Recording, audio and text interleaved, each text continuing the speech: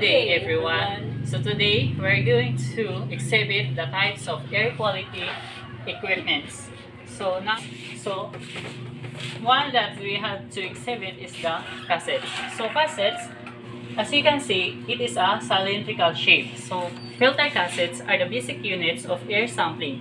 They are particularly effective for mold collection, and facilities can use cylindrical shaped cassettes to collect air contaminants from work environments and send them to the laboratory for analysis. So cassettes sometimes contain preloaded filters for convenience in air sampling. These cassettes do not require weighing or assembly before use. Next, Leah Naraha will continue.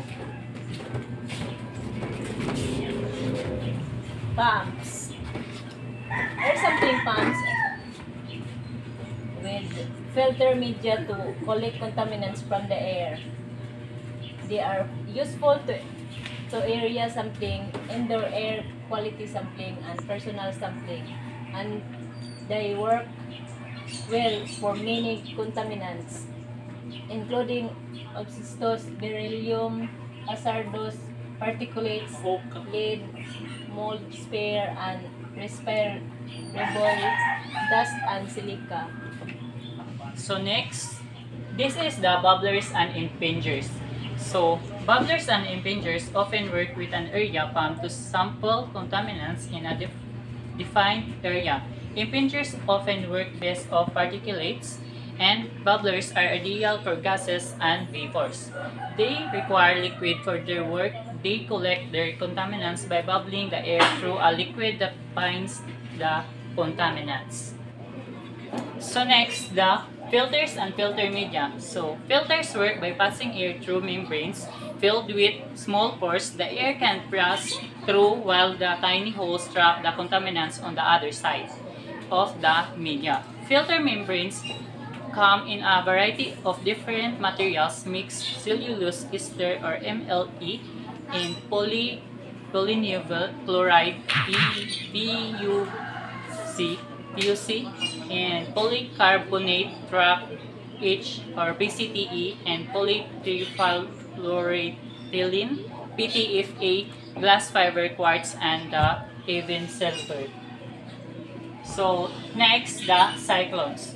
So as you can see, this is the cyclones. So cyclones assembles connect to the filter cassettes to filter larger non-toxic particles out of the air, and they contain a centrifuge where the rapid rotations of air forces larger particles down into a great pot.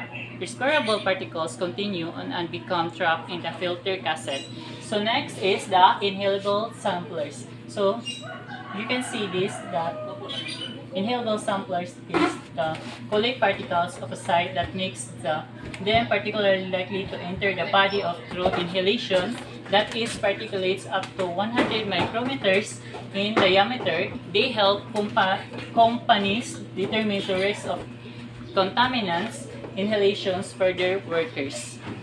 So This is a guide question of types of air quality equipments. 1.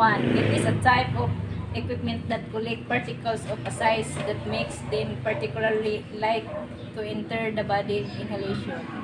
2. What do you call filters that work by passing air through membranes filled with small pieces?